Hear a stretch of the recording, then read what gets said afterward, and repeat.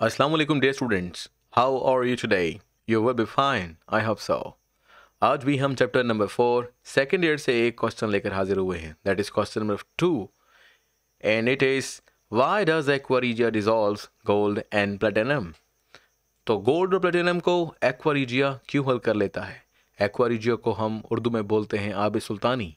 आप मतलब पानी या सॉल्वेंट कह लीजिए, और रीजिया मीन्स अ प्राइम, बड़ा, या इनका लीडर कह लीजिए, यानी तमाम पानियों का लीडर. या आप यूँ समझ लीजिए कि इसमें ऐसा कुछ ख़ास है कि जो कोई और डिज़ोल्व नहीं कर सकता, लेकिन ये डिज़ोल्व कर सकता है. तो आज इसी का क्वेश्चन है कि आखिरकार ये एक्वा रीजिया है क्या, और ये किस तरीके से गोल्ड और प्लेटिनम को हल कर लेता है.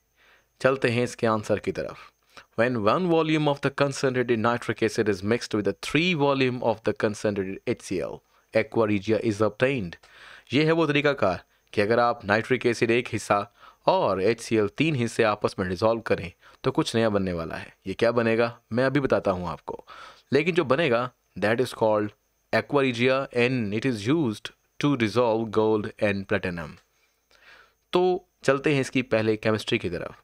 तो जैसे मैंने कहा, nitric acid plus 3HCl will give you nitrosyl chloride water NCl2. This NOCl is very special because this NOCl is decomposed to give you NONCl2. ये जो Cl2 है, अब यहाँ पर ये है जी सबसे अहम चीज़. क्यों? क्योंकि ये जो Cl2 है यही रिएक्ट करेगा किसके साथ? गोल्ड या प्लेटिनम के साथ.